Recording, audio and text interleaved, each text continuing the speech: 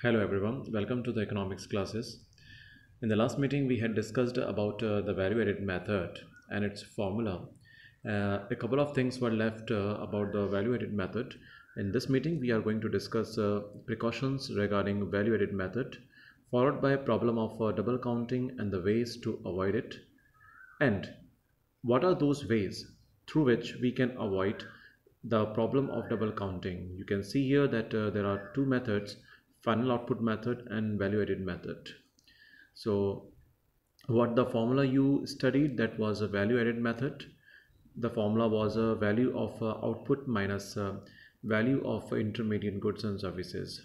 Through this formula we derive GDP at MP or GVA at MP. Here GDP at MP stands for gross domestic product at market price, whereas GVA at MP, that's a synonym to the GDP at MP, that is gross value added at market price. Since we are studying the value added method, we also call GDP GVA at MP. So now let us go back and talk about the precautions which are quite important while studying value added method, while using this method to compute national income. Number one precaution is that value of the sale and purchase of second-hand goods is not included in the national income. Here let me repeat that value of the sale and purchase of second-hand goods is not included in the estimation of national income. The reason is that when these goods and services were produced for the first time, or in the concerned year, whenever they were produced, the value of these goods and services were already added in the estimation of national income. Let's suppose that Mr. X purchases a second-hand car in 2020-21. Now here this car, let us suppose that it was first purchased by its first owner in 2015-16. Now the value of this car was added in the economy in 2015 and 16. So this good was introduced in 15-16, its value was already added. Now you could have one argument here that when the Mr. X he is purchasing the second-hand car in this financial year, he is definitely paying whatever the depreciated value of the car is, but he's here making an economic transaction, but we cannot add the value of a second-hand car in our estimation. The reason is that no new car is produced in this financial year as far as this second-hand car is concerned. Naturally there would be a production of new cars in the financial year 2021, but as far as our example is concerned, this second-hand car was already produced in the financial year 15-16, and we cannot add this car because it is not produced in the financial year 2021. So I think that the first precaution is quite clear, that we are not going to include the value of the sales of second-hand or purchase of second-hand goods and services. Our second precaution says that commission earned. This second precaution is also connected with the previous one. Commission earned on account of the sale and purchase of second-hand goods is included. Now what does it mean? That suppose there are agents in the market, there are brokers who are engaged in the economic activities in the business of purchasing and selling the second-hand cars. We had said in our first precaution that we are not going to add the value of second-hand goods and services in the estimation of national income, but the person who is engaged in the business of buying and selling of second-hand cars, he is earning commission on that. Let us say that Mr. Y, who is engaged in the profession or business of buying and selling of second-hand cars, Mr. Y here he will charge definitely his commission. Suppose he charges 3% on the value of a car worth rupees 5 lakh. So here 15,000 rupees is simply his commission which he has added in the economy through rendering his services for the first time for that particular car. So every time when Mr. Y sells any second-hand car in the market, then whatever the commission he is earning, that commission is earned in form of factor income by Mr. Y, and that is earned for the first time, and definitely that's generation of income, and we have to add it in the estimation of national income. Now we come to the third precaution that says that own account production of goods of the producing units is taken into account. We add it in our estimation of national income. What is own account production of goods of the producing units? Of the producing units means here producer sector, and own account production of goods means sometimes you must have seen that there are showrooms, there are shops, there are malls where the producer sector uses a couple of in fact many electronic appliances or many other goods and services for its office use or for the use of its employees for the staff. So suppose if any showroom has installed any air conditioner, that is going to be a final good, and whenever such a good is used by that particular what do you say that shopkeeper, then the value of that air conditioner has to be added in the estimation of national income. Here let us say that this shop is engaged in the business of buying and selling air conditioners only. In the same way, there is one more example given in this precaution that suppose there is a car manufacturer or there is any outlet, there is any showroom where cars are sold. So any person who has purchased one car for the convenience of its employees, then that car which is used by the employer or the entrepreneur for the convenience of his employees, then the value of that car will also be added in the estimation of national income. Here let me be very clear that this car whenever it is produced for the first time, in that concern year only it will be taken into the estimation of national income.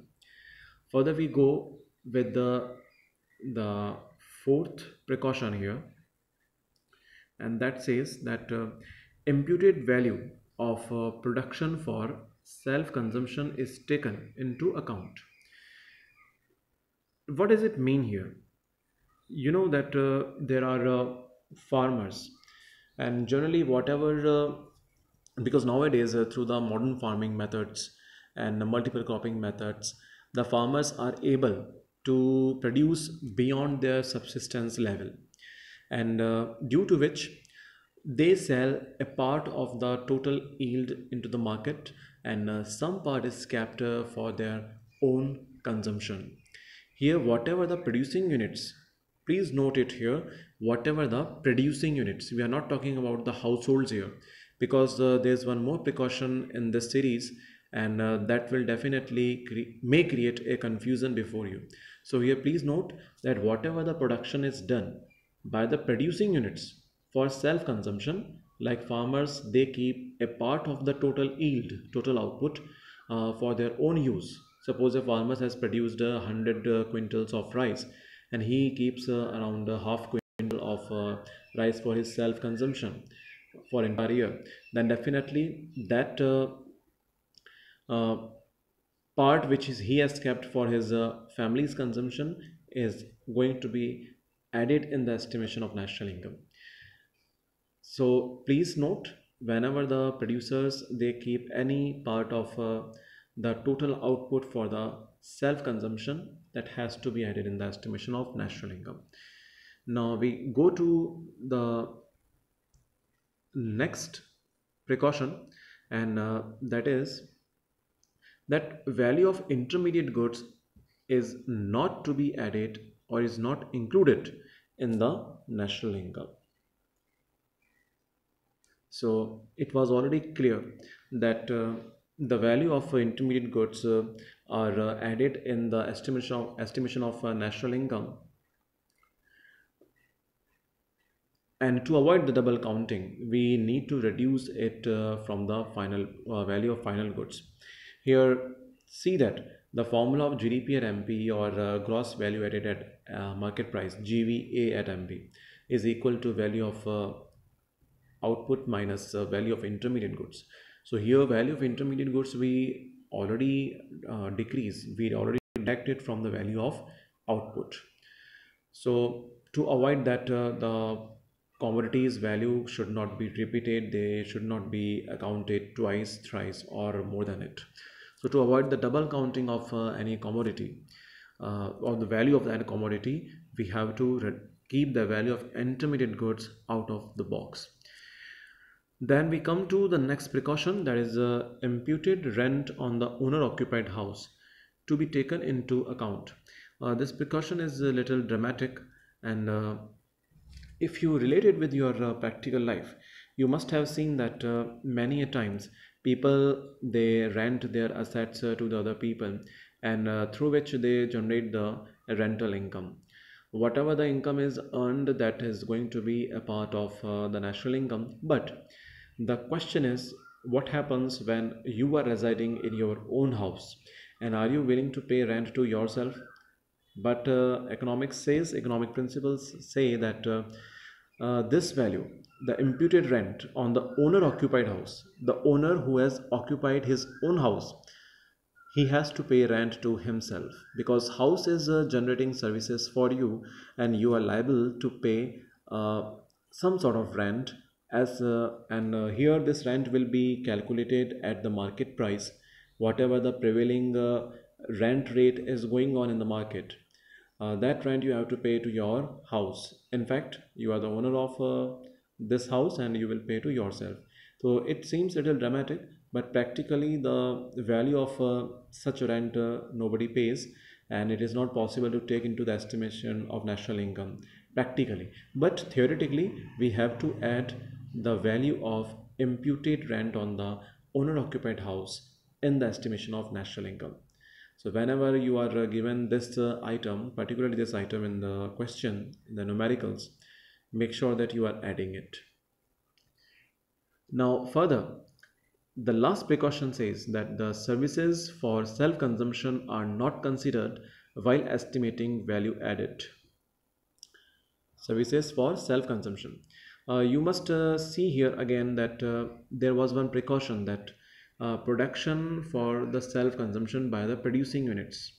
I believe it was the fourth precaution, and it was mentioned there that production by the producing units for their self-consumption. As we talked about the air conditioner by the AC showroom, that if the AC showroom is using one AC for its own use, for the office use, that has to be added in the value of estimation of national income. Now here what happens when any household, the thing is different, that whenever any household, he or she tries to produce something for himself, then that value is not going to be added in the estimate of national income, because there is no accounting possible for that. Moreover, that these transactions are left unrecorded, nobody accounts them, and we cannot add such transactions in the estimation of national income. For example, services of your mother, she never accounts it, and nobody is going to pay for that, since she is not doing for the commercial purpose, and we are not adding her services in the estimation of national income. Now our next topic comes, and that says that the problem of double counting and the ways to avoid it. How do we avoid the problem of double counting? The example was already given to you, and there is a very basic thing. There are two methods, that is a final output method and the value added method. First, we will discuss the problem, and then we will see that how do these two methods they solve this problem of double counting. So the problem of double counting says, suppose Mr. X sells wheat to Mr. Y. Mr. Y sells, after processing the wheat into flour, Mr. Y sells it to Mr. C or Mr. J. Then Mr. J, who is a retailer, suppose, and he's selling further to the final consumer. So whatever the price at which the Mr. Z is selling that flour packet to the ultimate consumer, that price includes the value added by Mr. X and Mr. Y also. Now if we add the value of value added by Mr. X separately and Mr. Y separately. If we add the complete value of both of the X and Y, then it will relate to the problem of double counting. Uh, this was a very fine example, and we will see the example listed in our textbook.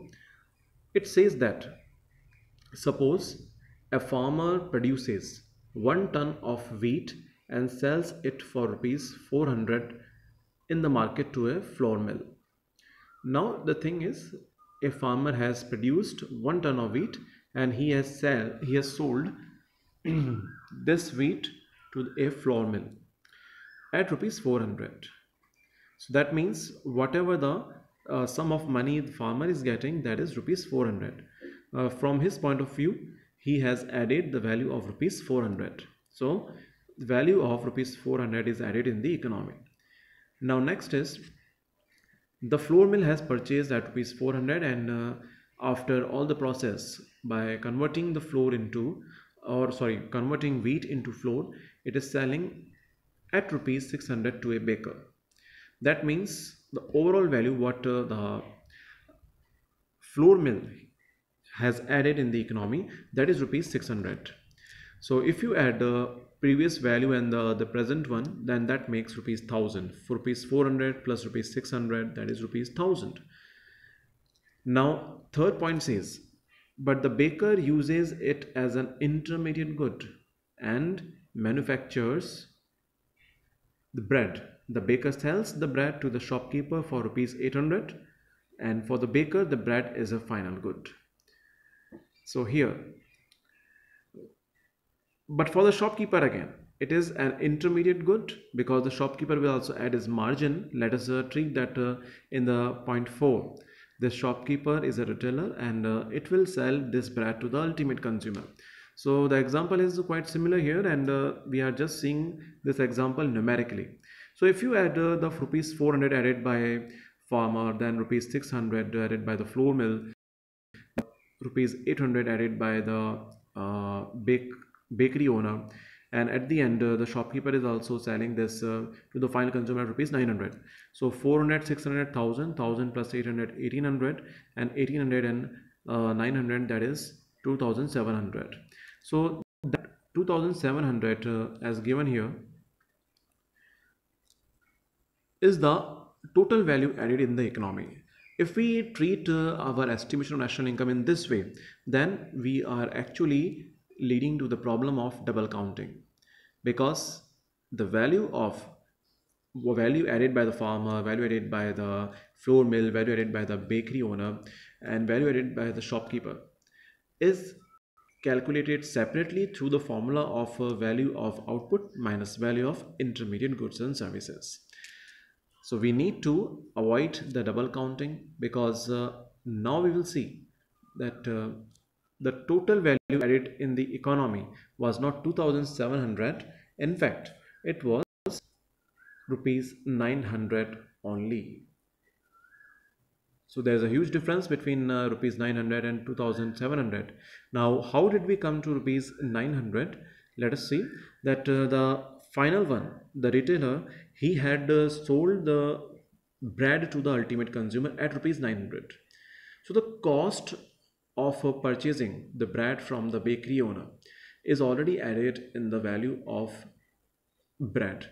So at rupees 900 it is sold into the market. The cost or value added by the farmer, value added by the flour mill, value added by the baker is already added. In fact, the margin of the retailer is also added. That margin is the value addition by that retailer. So overall the value is only rupees 900, not rupees 2700. In this method, in the first method, sorry, final output method, we take directly the value of a final output. As in this example we have taken directly the value of final output, that is rupees 900. Final output means when a commodity shifts, or it goes from one process to the other process, from second process to the third process. So through the different process, when a commodity moves and when it reaches to the in the hands of a ultimate consumer, then at that point we take the value of that commodity at the final point directly. Here, as in the above equation, above solution, we saw that GDP is rupees 900. That means we picked the final value of the output, that was rupees 900. This is the one way of doing it. So it is the final output method. Second is value added method, which will going to be more prevalent and as per our syllabus is concerned. In value added method, we use a basic equation, that is value of output minus value of intermediate goods and services. uh, I will revise the bifurcation of this formula. Here you can see that in the previous meeting also we write it GDP at MP or GVA at MP, because whatever you are going to derive from this equation, that is going to be your GDP at MP or GVA at MP. That means gross domestic product at market price and gross value added at market price.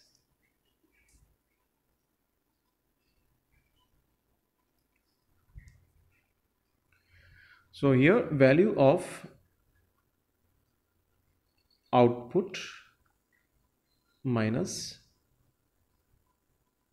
monetary value of, here we are taking the monetary value, of course we are not taking the number of units, value of intermediate goods and services. So here if you could have used this formula, which is our value added method, then you would take the value of output, that was sales plus inventory investment, or you may also call it change in stock. So we will see the solutions further while using this formula.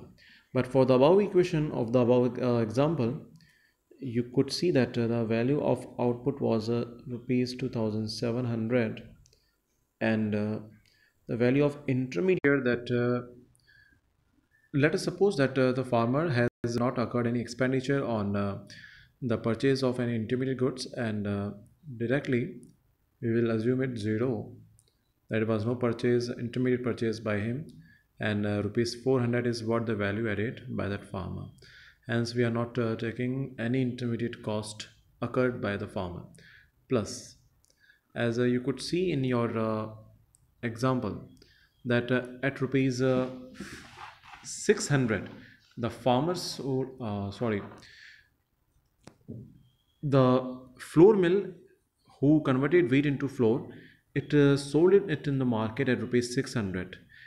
Since flour mill purchased the wheat at rupees 400, we can assume here the cost of intermediate good for him, or the purchase of intermediate good, that was wheat. Next is that now the flour mill sells it to the baker, and baker purchased it at 600 and sold it at 800. So 600 is the value of intermediate goods. Whatever he is selling, that is irrelevant in this formula right now. Plus, now at the end, the shopkeeper, he purchased the bread from baker at rupees 800. So at 800, let us assume that there is no assumption, it's a fact in this numerical, that at rupees 800 the shopkeeper purchased and rupees 900 he is selling. So simply 800 would be the intermediate cost of the shopkeeper. So 0 is the value what the farmer has occurred of the intermediate purchase. Intermediate purchase means whatever you purchase for the further production. Here we will assume that rupees 400, whatever the value the farmer added, it was the final value, and nothing was purchased by the farmer because no information is given in the question. Further, rupees 400 is what the value, oh sorry, the cost of intermediate goods and services of a flour mill, and rupees 600 is the cost occurred by the bakery owner on the purchase of the flour. So, and at the end, rupees 800 is the cost what the shopkeeper had to occur behind the purchase of bread from the baker. So, simply this is the value of output 2700 and minus 400 600, that is 1000 plus 800, that is 1800. If we come to the final value, then that would be rupees 900 only.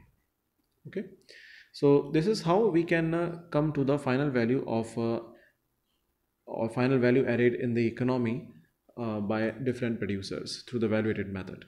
So either we can pick the value of final output directly, or we can follow the formula of a value added method. Now there are some questions given, examples given here, and you are supposed to solve them. So let you try all the numericals and go through some theoretical questions also based on the value added method. If there is any problem, then definitely we will be discussing them. So right now, stay easy with value added method. Thank you.